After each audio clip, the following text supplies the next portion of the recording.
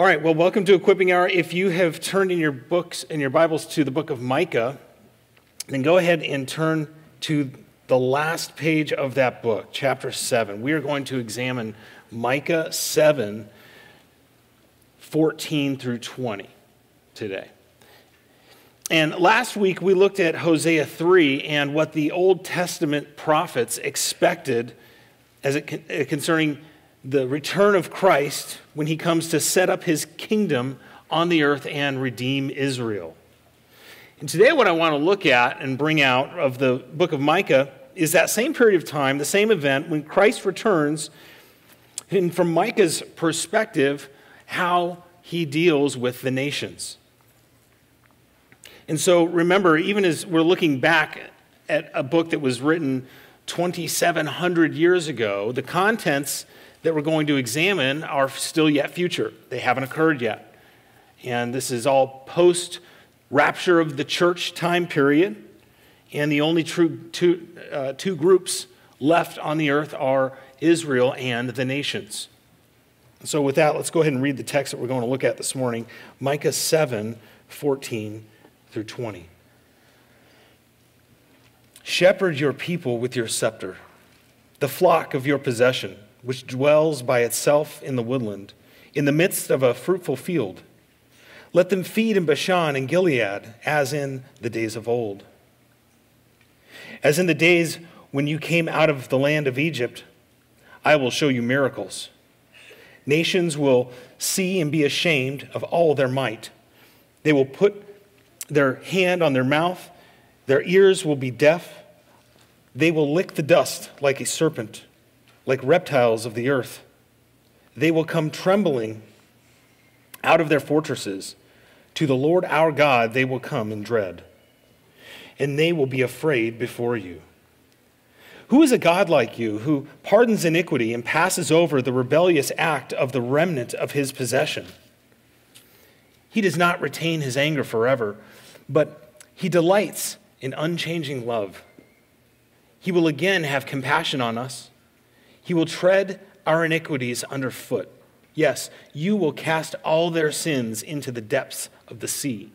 You will give truth to Jacob and unchanging love to Abraham, which you swore to our forefathers from days of old. One of the most fascinating and encouraging things to see as you examine what the Old Testament prophets have to say and you reconcile those things with what the New Testament apostles have to say about this future time frame is how well they agree on the details. And the message and articulation of Old Testament and New Testament writers were appropriate for each respective audience, but the expectation for the unfolding of future events is the same.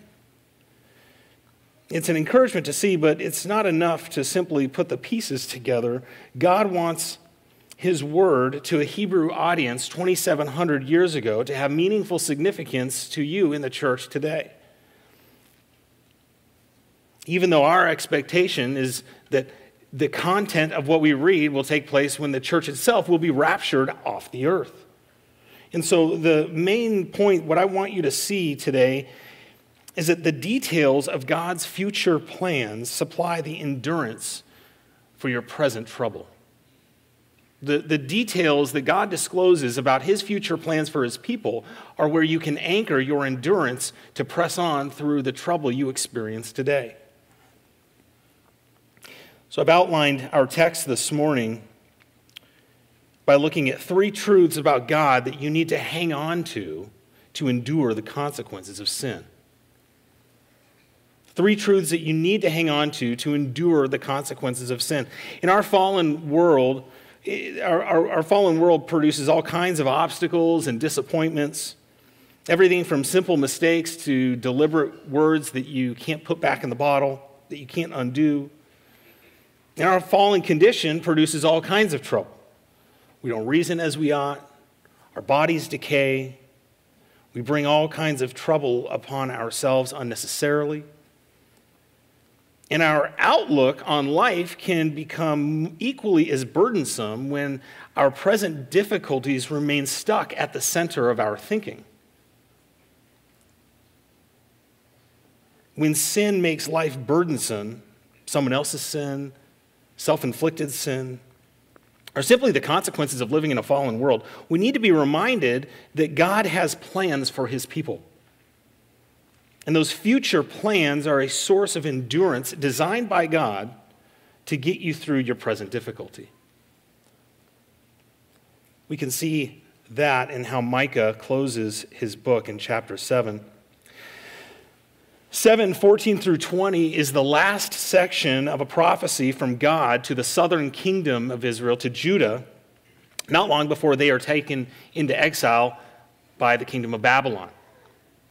Israel was about to suffer the avoidable consequences of sin, their own sin. And so in their case, they had brought trouble upon themselves. And maybe you know what that's like. The older you get, you can look back and see mistakes or maybe flat out rebellion that you're still paying the price for. And yet you can see, by God's grace, that there is kindness in the midst of that. For Micah's generation, they were entrenched in idolatry. Their politics were corrupt internally, and their national alliances were a declaration of independence from God and from his provision. Now, on the surface, things are flourishing. Economically, things were looking good. Those were good days. You can imagine what that's like. I mean, ever since the end of World War II, we in our country have experienced prosperity and a trajectory of economic growth that would be the envy of any nation in world history. And yet, the spiritual, the moral decline is an inverse chart.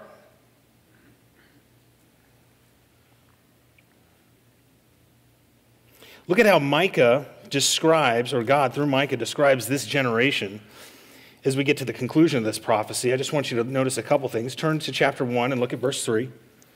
Here's what God says. For behold, the Lord is coming from his place. He will come down and tread on the high places of the earth. That's a reference to the idolatry in the land. Why will he do that? Well, look at verse 5. All this is for the rebellion of Jacob and for the sins of the house of Israel. How entrenched were their sins and their idolatry? Look at chapter 2, verses 1 through 3. Woe to those who scheme iniquity, who work out evil on their beds. In the morning comes and they do it, for it is in their power to do, in the power of their hands. They covet fields and they seize them, and houses they take them away. They rob a man his house, a man his inheritance. Therefore, thus says the Lord, behold, I am planning against this family a calamity from which you cannot remove your necks. And you will not walk haughtily, for it will be an evil time. And the consequence of sin was coming. Look at chapter 6 in verse 2. The second half of it. Why is this happening? Because the Lord has a case against his people. Even with Israel, he has a dispute. That sounds like what we heard from Hosea last week. And to add insult to injury in Micah's day, Micah's generation had just watched Assyria drag the northern kingdom away into captivity and disperse that nation. And the ones who were left, the ones who were able to escape Assyria, fled south to Judah and brought their idolatry with them. And still, 80 years later, Micah's generation hadn't learned the lesson they could have. And so this was self-inflicted sin, and they had to endure consequences. They knew better. This is that verse that you might be familiar with from the book of Micah, Micah 6:8. He has told you, O man, what is good, and what does the Lord require of you, but to do justice, to love kindness, and to walk humbly before your God. But that's not what characterized this period of Israel's history. So they were going to experience the consequences of self-inflicted sin. Nevertheless, God extends hope to the same generation. His promises to his people are still intact. The northern kingdom of Israel had already been taken away by Assyria, just as Hosea said they would. and the rest of the nation was about to be exiled to Babylon. Had God changed his plans? Did he give up on his people? No, because the promises that he had made concerning his plans for his people were predicated on his own character, not the character of those to whom he gave those promises. Micah knows that. And so by the end of this prophecy, you can turn back to chapter 7. He is running towards God, not away from him. Look at what it says in chapter 7, verse 7. Despite the calamity that's coming, as for me, I will watch expectantly for the Lord. I will wait for the God of my salvation. My God will hear me. This is the same God who's delivering consequence for sin, and yet here Micah is by faith saying, I'm not going to run away from that. I'm actually going to run towards God.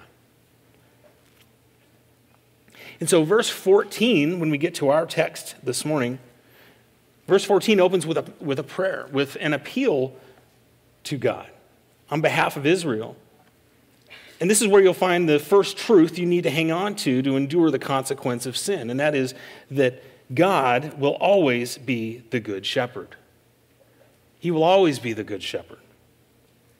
Look at the text. Shepherd your people with your scepter, the flock of your possession. The appeal here is for God himself to lead his people. What Micah is asking for here is quite literally for the messianic ruler promised to David to come and establish himself as the king and shepherd over his people. It's not so different than when you pray for Christ to do the same, to put an end to everything that's crooked and to straighten out world history once and for all. When your life is marked by a humble dependence on the God of the Bible, you can take comfort that your life and your soul are being cared for through all the ups and downs. Trouble that shows up unexpectedly, trouble you invite. When you look up and say, how am I going to deal with this? You can trust that the God of the Bible will guide you through the mess. That's what it means to have a shepherd. And that's been true from antiquity. That's been a characteristic of God that we can see all the way back to Genesis. Jacob, on his deathbed at 147 years old, says in Genesis 48, "The Lord has been my shepherd all the days of my life." Jacob didn't have an easy life. Always on the move, family strife constantly. But the Lord saw him through. Likewise, David's life was no picnic either. He was the ruler of a nation. He was at the top of the org chart. He had endured trouble of all kinds, self-inflicted, trouble that came to him. And what did he say? Psalm 23, "The Lord is my shepherd, I shall not want. He makes me lie down in green pastures. He leads me beside quiet waters. He restores my soul." The God of the Bible offers a stability through turmoil that no one else can deliver on. In fact, David's son Solomon, the wisest man who ever lived, said in Ecclesiastes 12 that the most stabilizing words you will ever hear are given by one shepherd, the Lord God. That's where you need to run to in your trouble. So Micah here, he's praying for the shepherd to come and lead his people. Isaiah, who is a contemporary of Micah, is using the same language in Isaiah 40. "Make every path straight. Then the glory of the Lord will be revealed. The Lord God will come in his might. Like a shepherd, he will tend his flock." These prophets were looking forward to the day that Christ would come in both the gentleness of a shepherd and the power of an undisputed king. Micah looks back at the days of old, verse 14. You can see it there. "Let them feed in Bashan and Gilead." Micah would have been referring back to the days of Solomon when Israel's borders extended to the furthest point that they ever had in history, covering nearly all of the land that God had promised to Abraham, almost all of it. And when you read Bashan and Gilead, Bashan, you can think of the Golan Heights, northern tip of what is modern-day Israel. Gilead is to the south and slightly to the east in Jordan, modern-day Jordan. But even to this day, even though the modern country of Israel controls that area, Bashan and Gilead have never been an undisputed territory since Israel was exiled by Assyria in 722 BC. And so as Micah is delivering his message, these territories were already in the hands of Assyria. And here he is with a message of even more exile. Whoever's left, now you're going to Babylon. But Micah hasn't given up on God because he is the good shepherd. Even though the nation would have to experience more consequence for their own sin. So how does he pray? Not altogether different than you might. Your kingdom come, your will be done. This is the vein in which he's praying. Micah looks forward, knowing that God has always been the good shepherd, and says, bring your promises to pass. He's watching what Moses said was going to happen in real time. You remember, we talked about this last week from Deuteronomy 30, centuries earlier. God had told the nation before they even possessed the land that they would lose it, and that God would regather them and gather them back from the ends of the earth. Micah was watching this dispersion take place. Israel had made friendly with the surrounding nations, and they stopped depending on God. The God that gave them the land in the first place. They began to depend on Assyria and Egypt,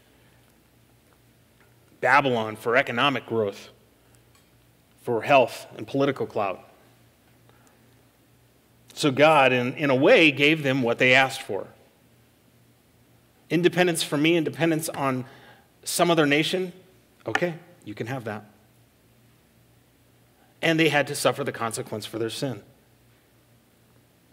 Micah knows that the only stability worth running towards is the shepherding care of the God of the Bible. And so Micah, looking forward to that national deliverance that would come later, when Christ returns and defeats the nations that have been against his people from the beginning, he records what is going to happen. He looks forward to that day. This leads us to the second truth that you need to hang on to when you're dealing with the consequence of sin, whether it's someone else's or your own. That is that he will defeat every enemy in the end. God will defeat every enemy in the end. Your present consequence is not your forever consequence. For the believer, consequences of sin can only last as long as God allows for sin and death to reign on the earth. Experientially, all we know is this coexistence with a fallen state, with a sinful world. And so it might seem reasonable that we get stuck on the focus of the trouble that we experience. We don't know any different. We haven't lived any different in any different situation, but a fallen state in a mixed condition. But that's not the forever circumstance that God has prescribed for all of his creation. This is what the Bible calls a temporary existence. Our experience now will be short-lived when you look at the timeline of eternity.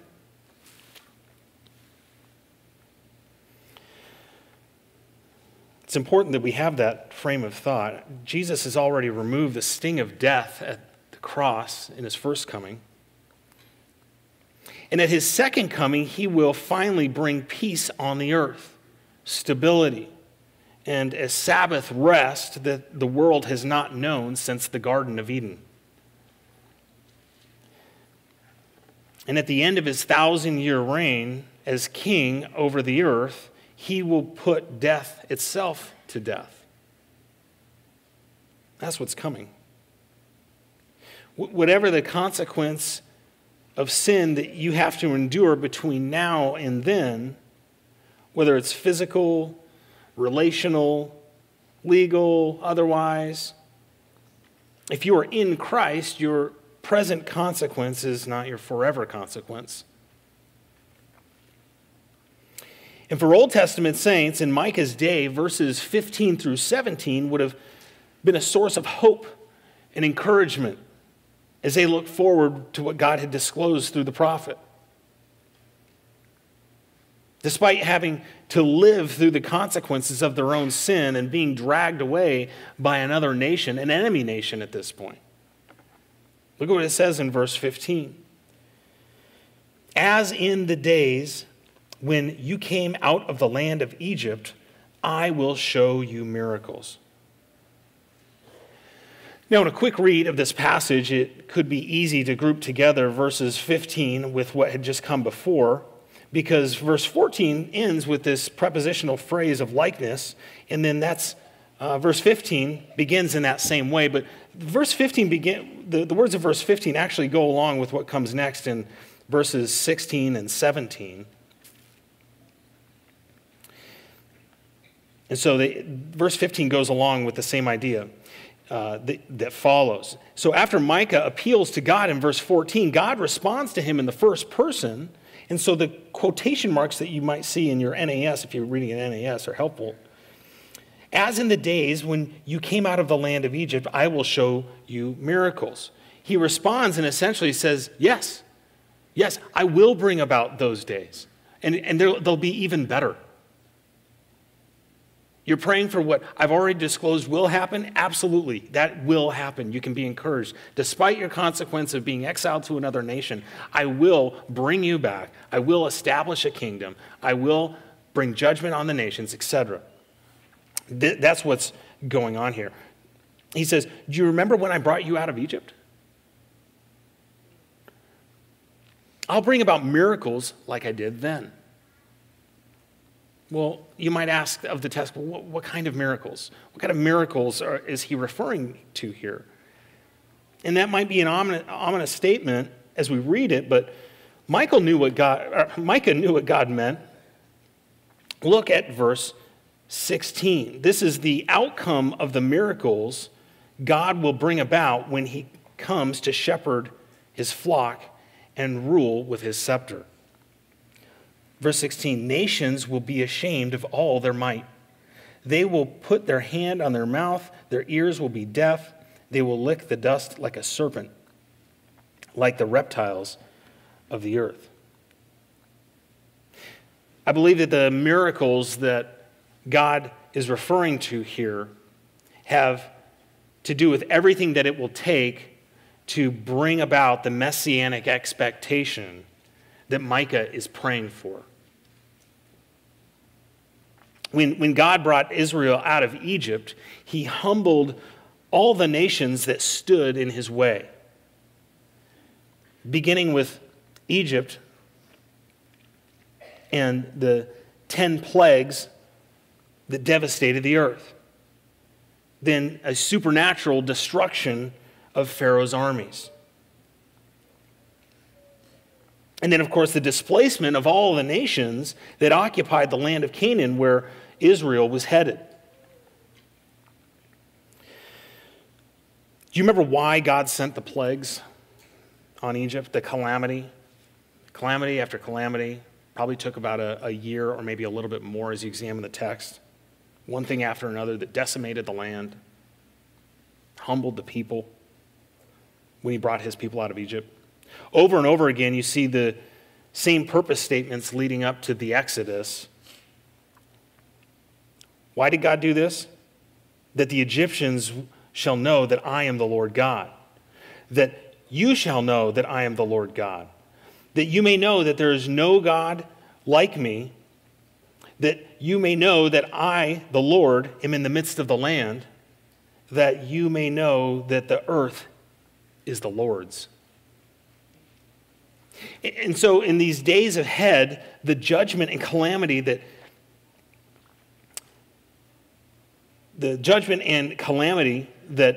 God will bring about on the earth will be like the days when God brought his people out of Egypt.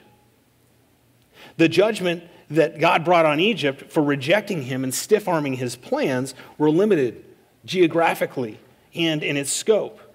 The Lord humbled the nation, its leaders, and its military. When God brings judgment on the earth in the days leading up to the establishment of his kingdom, that judgment will humble the whole earth. All of its national leaders, every military, every natural and economic resource, the land, the sea, no one will escape the great and terrible day of the Lord. The seal, trumpet, and bold judgments of Revelation 6 through 19 will make it clear to everyone who the earth belongs to. Just as God made it clear to the Egyptians that the whole earth is his, and nothing will stand in the way of his plans. Likewise, the Israelites had a successful departure from Egypt, but that didn't mark the end of the miracles. 40 years after they left, Joshua and Caleb led the Israelites into the land that God had promised to them, but the land wasn't vacant. It was occupied. There were established kingdoms in Canaan that stood as a threat against God's people. Against all odds, militarily speaking, God's purposes came to pass, and he delivered all of those kingdoms into Joshua's hand. When we were in Israel just a few months ago, we had a wonderful experience being able to go to Tel Hazor, the town where Joshua went and he burned it in Joshua 11. If you recall in that passage, he burnt that city, which was the chief of all the tribes, chief of all the cities in the northern part of Israel and Palestine. But he didn't burn the other cities, just Hazor. And what was just fascinating to see that just bears witness to the truth of God's word is that the excavations that we looked at in that city, you can see the burnt marks on that strata of wall that would have dated back to Joshua's time period. And so that was quite fascinating. They had also unearthed other cities from that same time period, and there's no burn marks because Joshua didn't burn them. Just fascinating, and it just bears witness to the reliance that you can have on the word that God has disclosed to us.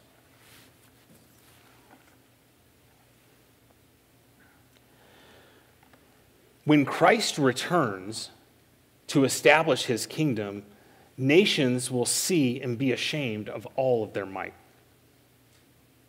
When Joshua entered the land, he displaced all of the people that stood in the way of God's plans to establish a nation in that land. When Christ comes and brings back all the people that he's dispersed, all of the ethnic Jews, the descendants of Abraham from around the earth, he will bring them back to the land, and there will be no one that stands in the way of his plans.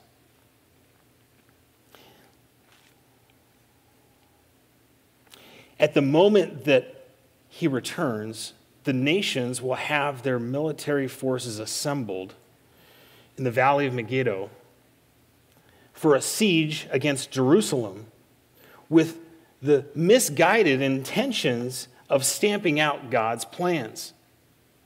As we make our way through the book of Revelation, it will become clear that the earth dwellers at that time are not confused over where this wrath and calamity is coming from.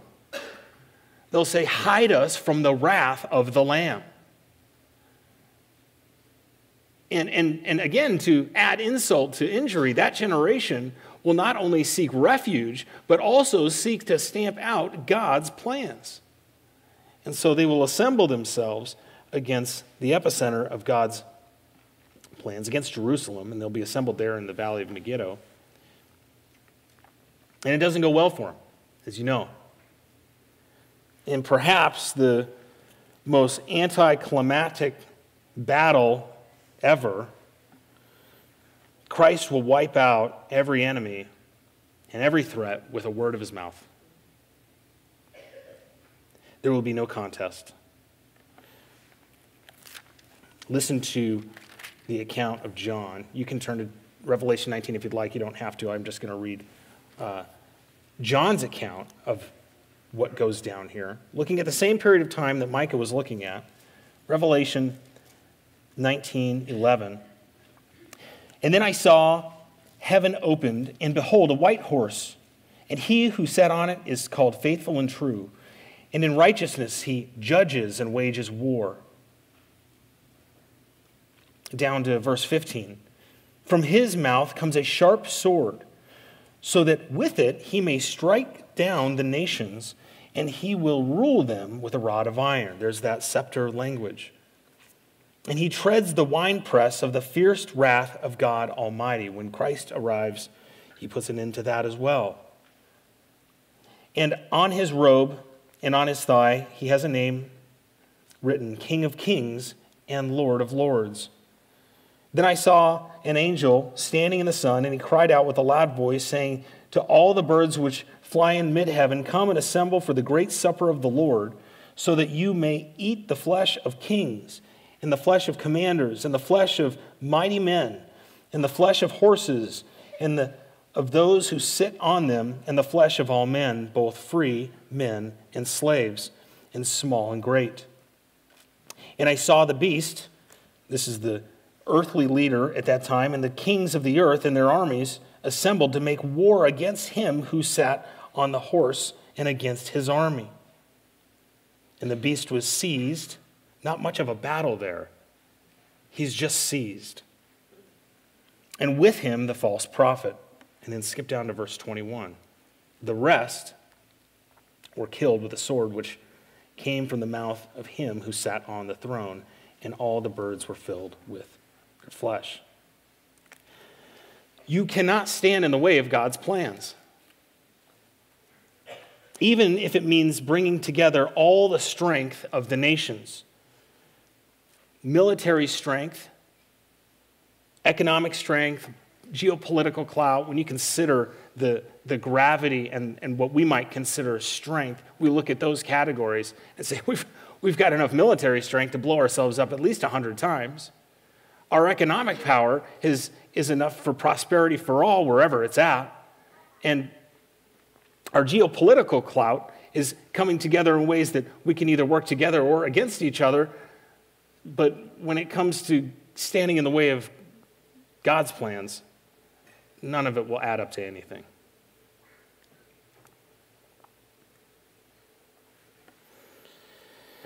All of it will be put in its place in just a moment. So what happens next? Well, looking back in Micah, in our passage in verse 17, go ahead and look at the second half of that. What happens after that account of Revelation 19 when Christ does return and waylay his enemies? It says, they will come trembling out of their fortresses. To the Lord God they will come in dread, and they will be afraid before you. This word fortresses, in my NAS translation, the translation stronghold from the ESV is probably a better word. There's nothing inherent about this particular word that is related to a military position.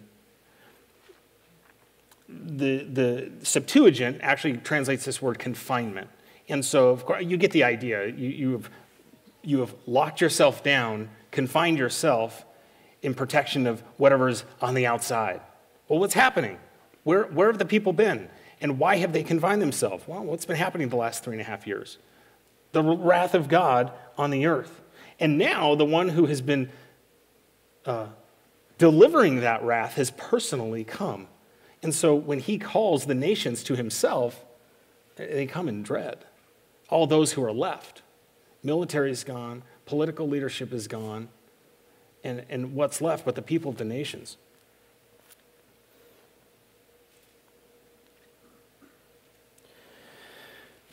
So now, with the return of Christ, the wrath of God on the earth has come to an end. And what's left of them are assembled before him, appropriately afraid. And God's word is just so precise. You can take it at face value. The most vivid account of this moment is found in the Olivet Discourse of Matthew 24 and 25. Go ahead and turn there with me. Jesus is sitting there on the Mount of Olives with his disciples just days before he goes to the cross, and he's made it clear that he is indeed the Good Shepherd. He is indeed the Messiah. He's indeed the king that the Old Testament has been expecting, but he wasn't going to set up his kingdom yet. And so his disciples are asking the obvious question, okay, well, when? Look at verse 24, verse 3.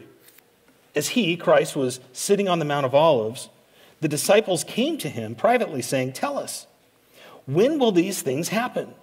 And what will be the sign of your coming and of the end of the age?"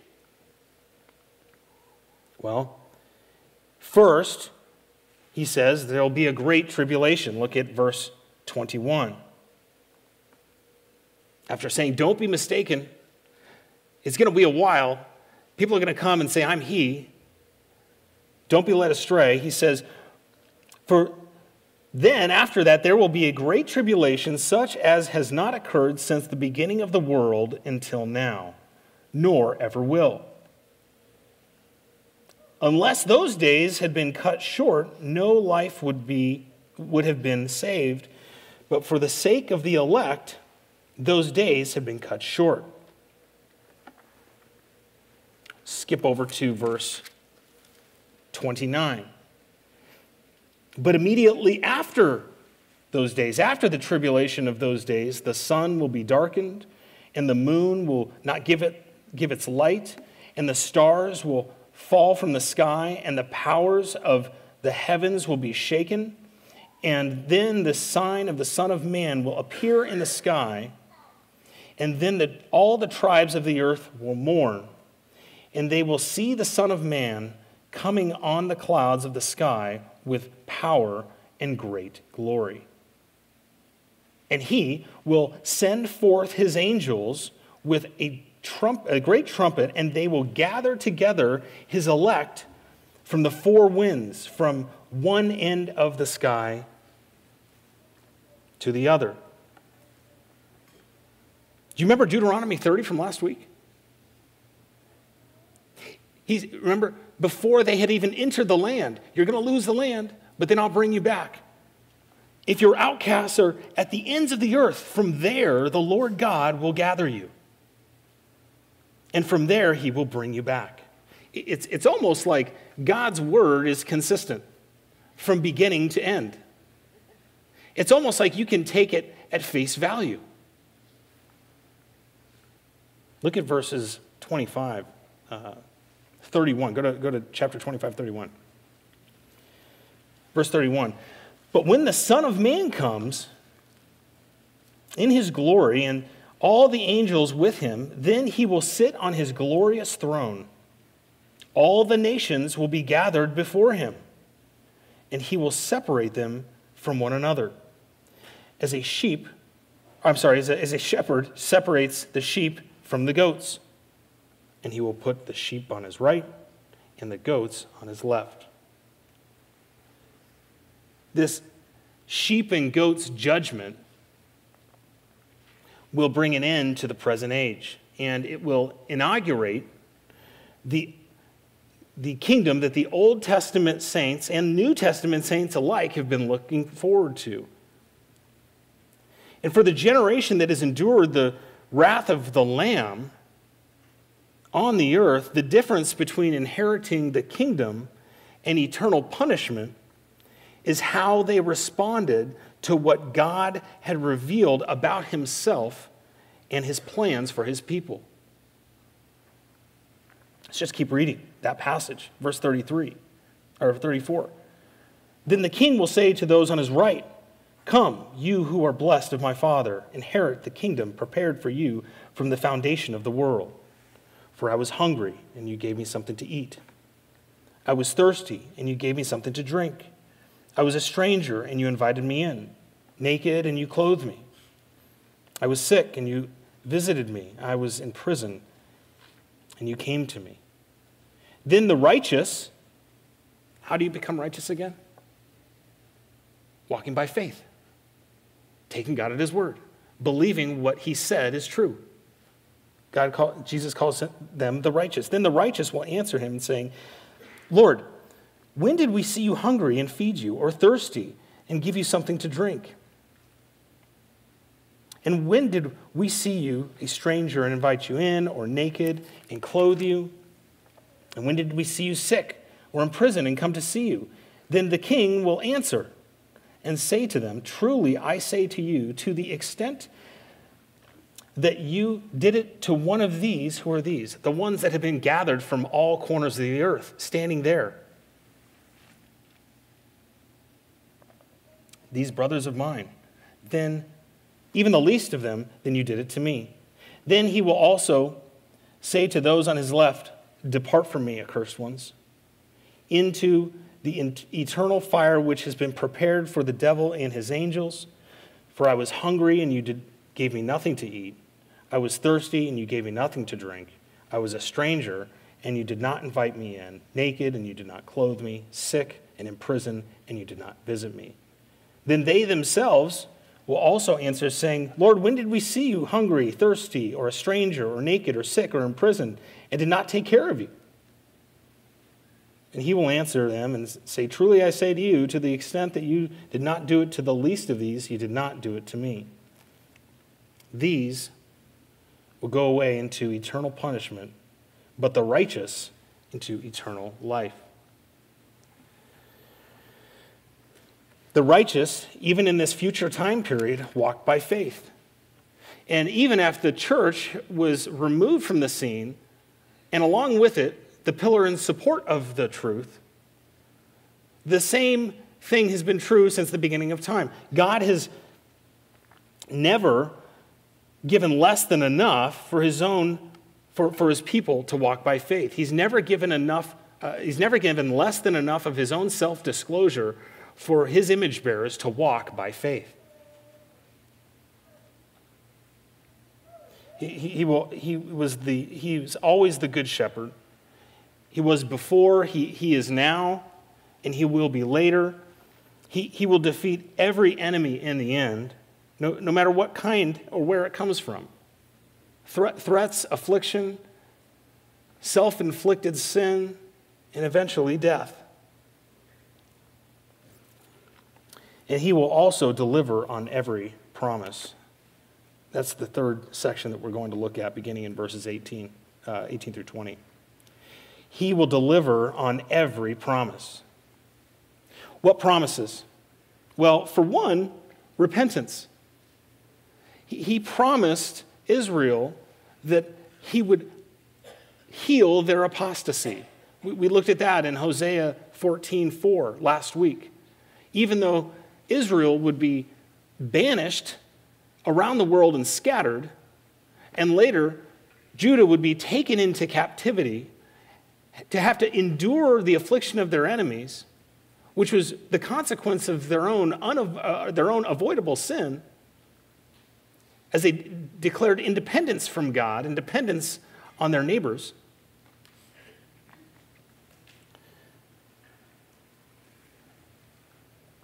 They wouldn't be condemned forever. God would heal their apostasy, a future generation. Do you remember the two purposes for the day of the Lord, the wrath of the Lamb? Right? The judgment of the nations and the repentance of Israel. So the nations have already been judged, and look what comes next. verse 18, who is a God like you, who pardons iniquity and passes over the rebellious act of the remnant of his possession? This is an expression of repentance. Not as they're being exiled to Assyria or taken captive to Babylon. In Micah's day, he witnessed Assyria coming in and taking the north, and Babylon was about to take the rest of them. But a future generation, a generation that looks on Christ who they pierced and weeps for him as though for an only child. When God eventually rescues that generation, he will do so by squeezing the world with his wrath and bringing them to repentance. He will humble them into repentance as he humbles the rest of the world into judgment. Their present consequence is not the forever consequence for those who had put their trust in God's plan, who had put their trust in Christ. Look at verses 18, the end of 18. He does not retain his anger forever because he delights in unchanging love. That's that characteristic that we see over and over in the Old Testament, his loving kindness. He will again have compassion on us, Micah says.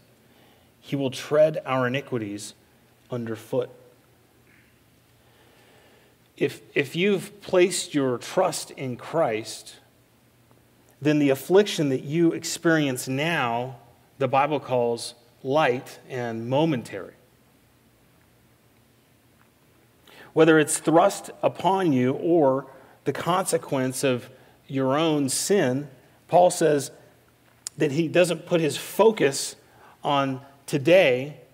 He says, "For I consider the sufferings of this present time are not worthy to be compared with the glory that is to be revealed to us." Why is it not worthy to be compared? I mean, it's hard. Life can become very difficult, especially when you're in the midst of your own sin, when you're in the midst of affliction or sin on the account of others. How can the only experience in a mixed condition that we've ever known be not even worthy of being compared to the glories that will come? It's because we have our sin forgiven. That's why. Christians have their sin forgiven. And so it's not worth fixing your attention for too long on the difficulties of this world. He gives you the resource and the difficulties of this world together, but one day the difficulties will be gone, and all we will have left is our forgiven sin and unity with Christ in perfect existence forever. It's the same reason why Micah expresses this outburst of rejoicing over this future generation. Look at the rest of verse 19. "Yes, you will cast all of their sins into the depths of the sea." That's what it's like to be a Christian, to have your sins forgiven and cast off. And not only do they get their sins forgiven, but they inherit everything that was promised to their forefathers. Look at verse 20. "You, God, will give truth to Jacob, and unchanging love to Abraham, which you swore to our forefathers from days of old."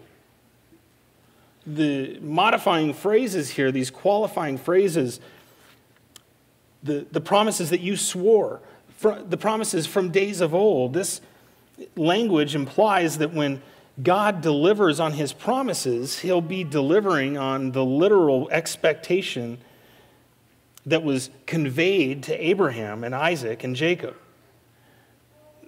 Those patriarchs lived their lives banking their lives on the promises that God had given to them just as they were conveyed. And God will deliver on those expectations. He'll also deliver on the promises to save everyone who comes to him in repentance and faith. In the Gospel of Matthew, Matthew spends the first 4.5 chapters proving that Jesus of Nazareth was indeed the Messiah that all the Old Testament prophets expected to arrive on the scene. That he met every qualification and every expectation from Abraham, from Eve, all the way down to Malachi. And he says, and he records the ministry of Christ beginning in chapter 4, verse 17. And what does he say? He says, Jesus went preaching, saying, repent, for the kingdom of heaven is at hand. If you don't know what it's like to repent from sin and put your faith in Christ, talk to me, talk to someone who brought you, someone who's sitting next to you, because if you don't, then you will be fixated on the trouble of this world. But Christians with forgiven sin and a future expectation can live heavenly minded. We want to be those Christians. Let's go ahead and close in prayer. Father in heaven, thank you for the book of Micah, Lord. Thank you for everything that you've conveyed to us. Thank you that we can trust your word, that when you delivered it plainly, that when we read it, we can understand it. Lord, you've preserved your word as well, and you've done that because all of it is relevant to us. Even as we're reading about future times from past prophets, we can take away that you are indeed the good shepherd, Lord, that you forgive sin, that you make good on every promise, and in the end, you'll defeat every enemy, every national enemy, every spiritual enemy, physical enemy, and eventually death itself. We look forward to that day, Lord. We love you. It's in Christ's name we pray. Amen.